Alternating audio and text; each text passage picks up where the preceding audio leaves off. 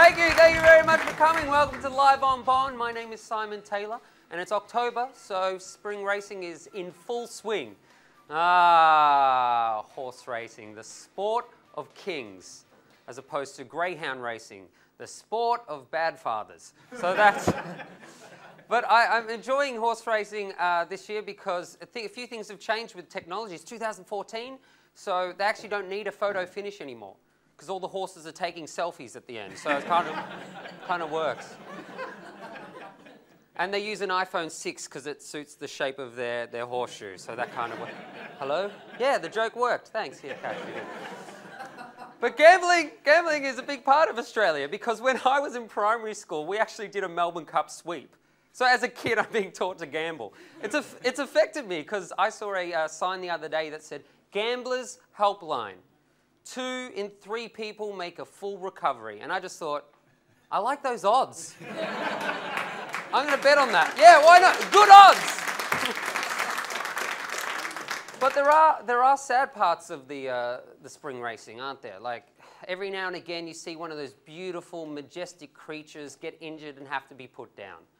And it's really sad, especially when it's on a tram and she's wearing a nice dress. Like, it is painful to see.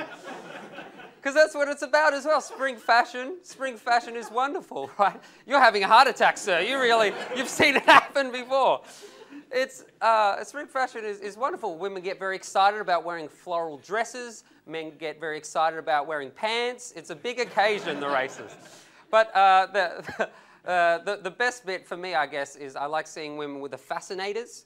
If you don't know what a fascinator is, it's when women spend $500 to get feathers in their hair so they can watch horses run around in a circle on TV screens while they're squatting in a car park.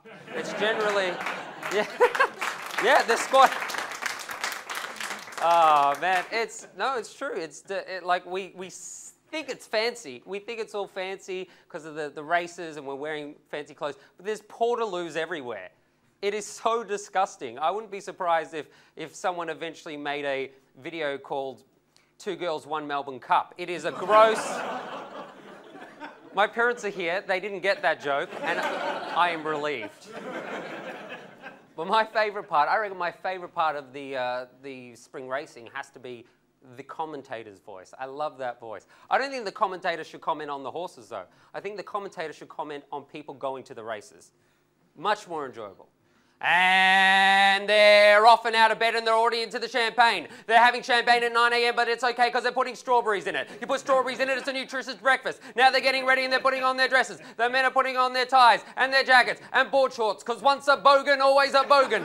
Now they're getting on the tram. Oh, they look all fancy, but they can smell each other's armpits. They're at the races now and they can't get in the main entrance, so they have to go round the outside, round the outside. They're getting stuck into the bar now. They're having spirits. They're having beers. They're having spirits. They're having beers. They're having spirits. Oh, one too many Jaeger bombs and they're walking home in their own vomit.